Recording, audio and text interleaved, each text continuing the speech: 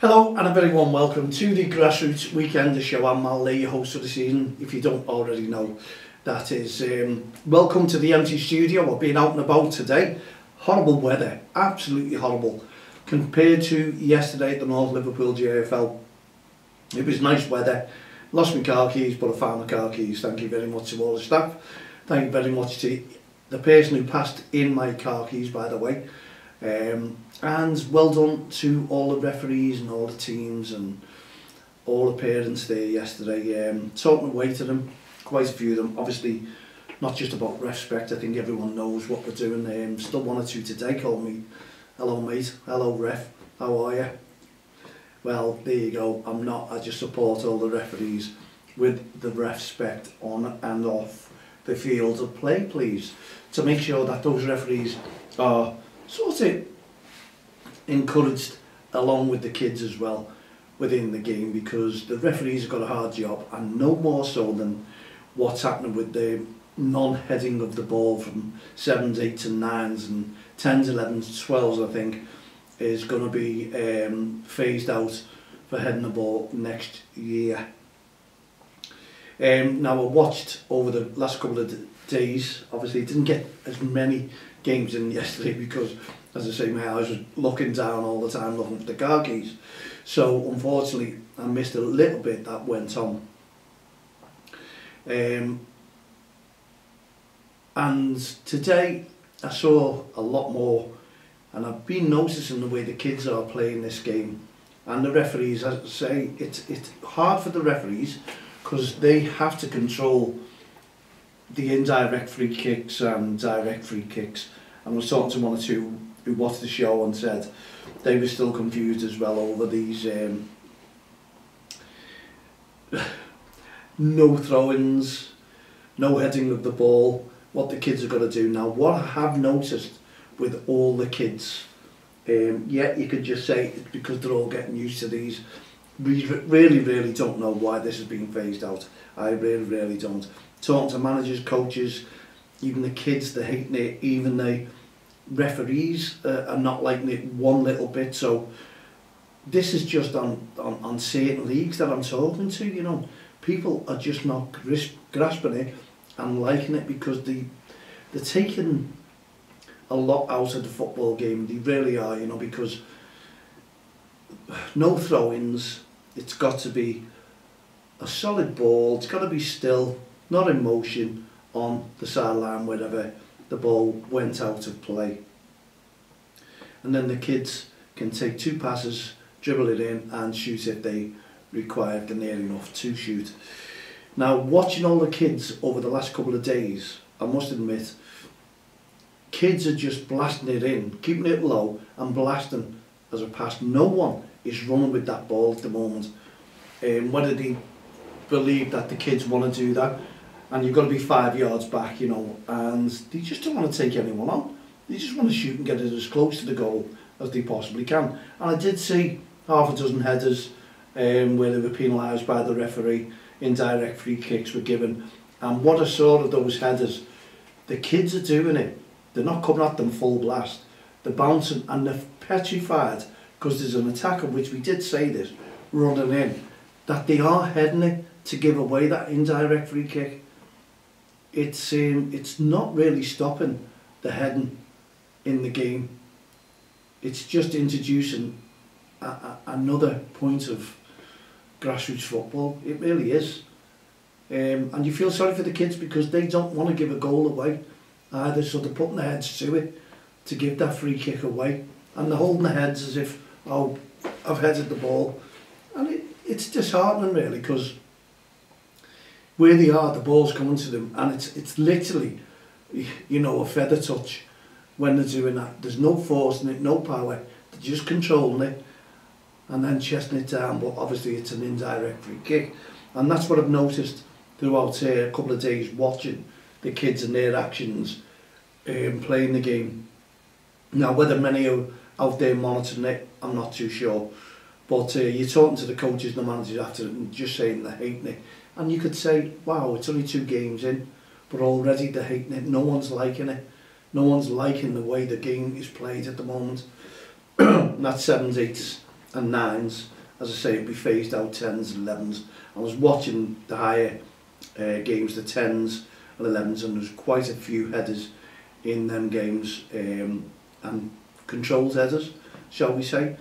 So I'd love your thoughts on this. What you find, even from you referees, because plenty of you were coming up to me today, still asking the question and still not liking the new laws of the game, non-existence of headers. And you can look at the balls, how light they are and all that now. And we still had this conversation about America, still looking at the 3G pitches, still looking at the rubber parts of it, you know, that go on the 3G pitches and 4G, and they're still insisting that they want to ban them because they believe it causes cancer.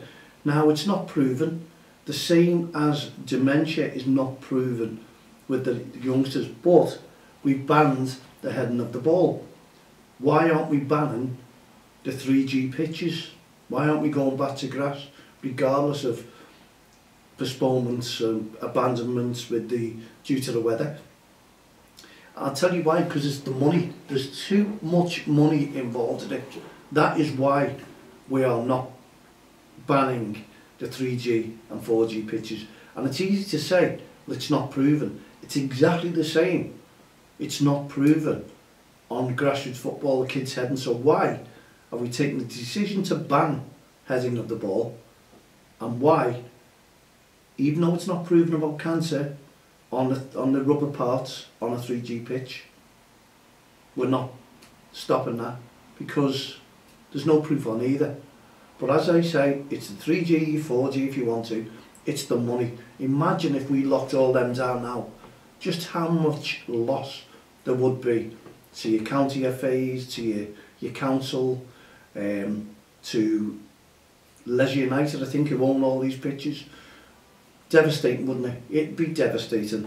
So, yeah, anyone who's got these 3G pitches, they'd all have to close down. And that goes to a lot of county FAs, because they have the 3G pitches on their premises as well.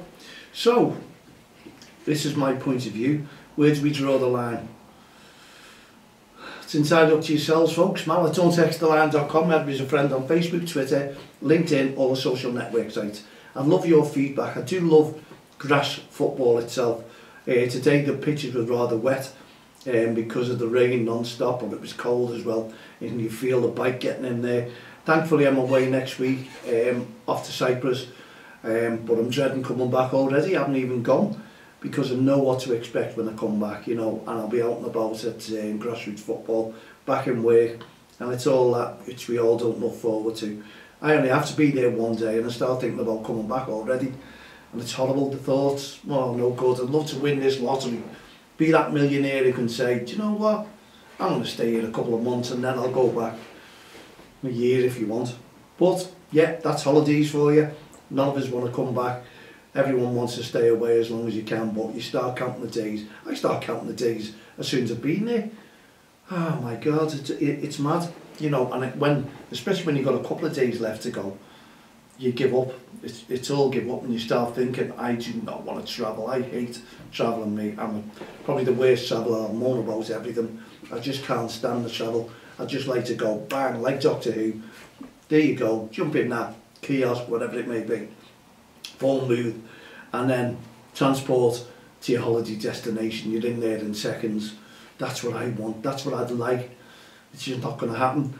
I just hate the travelling. Not that I'm scared of the planes and that. It's just because I've jumped out of a plane at 15,000 feet.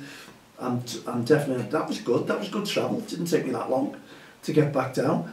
Why can't it take that long, you know, that quickness? Make these planes faster so we're there faster if you want. And then you've got the coach travel, and then you're shattered when you get in there. And especially Cyprus, 2 hours ahead. I can't get a grip of that. I need to go back to that 2 hours and just catch up on it, but you never do. And then when you come back, you're jet lagged. I'm still jet lagged after June's holiday. Anyway, I know everyone's been going, oh, I'd rather swap with you now, Mal, and take that travel. It's only 5-6 hours away and you're there, but that 5, 6 hours, 7 hours is a long, long time. Believe me. Well, you'll know about it if you've been to Cyprus. Protalis it is, Victory Bay, lovely beach. lovely hotels, lovely people, and you know, and it is so relaxing. But me, I'm terrible because I'll be working right the way through it. That's me. That's me. Okay, you're working in the sun, not from home, in the sun. There you go. Okay, REFspect, brilliant. Well done to everyone there today. I did hear one line, obviously questioning the referee on most of the decisions. Didn't you see that? You know, the referee handled it great, don't get me wrong. Very experienced referee. So you can stand back and just leave them to it. The youngsters that you worry about who, you know, if anyone gets any hassle, then I march right onto them and talk to them and say, stop questioning the referee, leave the referee, because they're developing themselves and it's work in progress, basically. So, yeah, overall, over the last two leagues, not really a problem, unless I've missed something. I may have missed one yesterday when I was looking for my car keys. Unfortunately, I apologise for that. But I'd like to, once again, to thank all the parents, everyone who are taking off the leaflets and all signing, and even old players used to play for me as well. They're straight away, yeah, I love that, I'll sign the petition. And that's what we want to do. We want 100,000 signatures, and we ask everyone if you could sign it. We're trying to bring and make improvements into grassroots football by saving you money in your pockets. That's what we're trying to do, and we're trying to, you know, make it compatible with other countries. Look at it all, and even the Premier League, if we can. We're asking Premier League clubs if they can get involved, and I know all their fans, they wouldn't be bothered. A percentage that goes to the Premier League will come back down to grassroots football. I'd love to see grass pitches built, not just 3G, grass pitches built with great facilities around it, which they've got the money there, you know, and the drainage systems to be spot on, and then give some free football out to teams. It'd be surely fully booked, and I'm not talking about just the kids as well.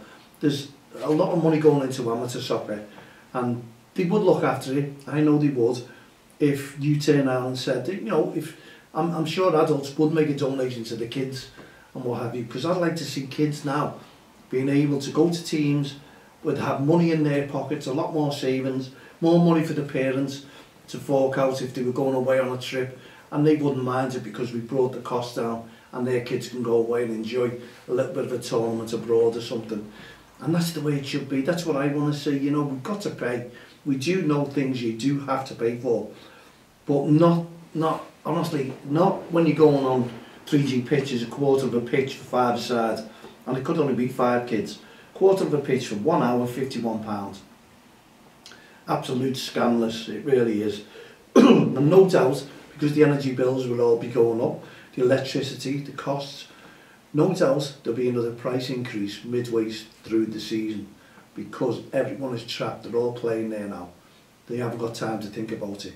You mark my words, watch it go up yet again, and it'll probably go up with a couple of quid to 53, 55 pound, whatever it is, for 1 hour. Now we know people are paying it. We know we're forced to pay, and someone turned around and said there's a lot of parents out there, kids have got brand new trainees on every day, brand new boots, brand new kits. Some parents we do know are okay. They work for their money. They work and they're doing okay, but not all of those parents are okay, and not all of those kids are okay. And they're the ones that we're trying to do it for. And honestly, if we had control of it, we'd balance it right out.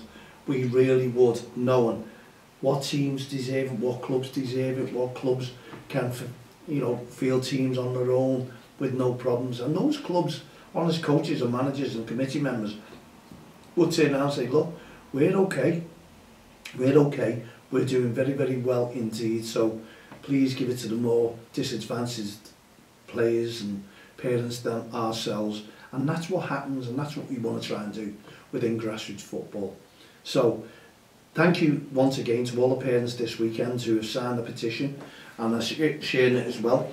More and more. We start off from 1. It is a slow process. We start off from 1 and then we reach eventually 100,000. It's got to start somewhere and then somewhere. So we are promoting it, we're pushing it, and we're making a difference. And we can put videos on, then I will. And I want to involve everyone who agrees with me, and I don't think there's many people out there that disagree with me. I know the people who won't sign it are the people who haven't got a problem. Even that goes from clubs, coaches, managers as well. But everyone who thinks of someone else, they know, they've met them. I have personally, and I know the MPs know there's a lot of disadvantaged children and parents out there who need our support, and that's what we're trying to do. Not just here, not just locally, this is nationwide. Don't Cross the Line is nationwide, so we want to help everyone out right across the country, and we'd love it if the government turned around, looked at us and said, you know what an independent organisation. We are independent and we do want to look after grassroots football, and we're a community interest company as CIC, which means everything that we do goes right back into what we're doing. So it's grassroots, and we're giving our kids, as you know yourself, on a Friday night, we're giving them a voice, and we want to try and make sure that kids in the community have got a voice and something to look forward to. We want to give the confidence back to the children as well, and that goes for football. You know, just walk around, just talk to parents, and when I was doing these leaflets, people are pulling me to one side and totally agree with me and can't thank me enough for trying to help them. They don't publicise it, but when you come up with something like this, then they tell you all about it.